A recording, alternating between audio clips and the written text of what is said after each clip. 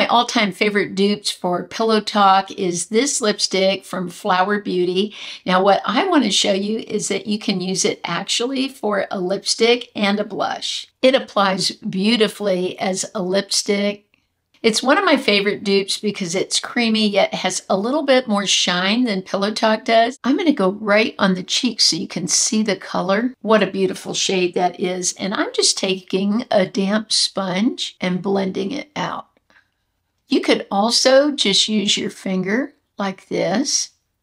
This is awesome to do if you want to either save money on product or say you're out and you realize that your blush hasn't held up well.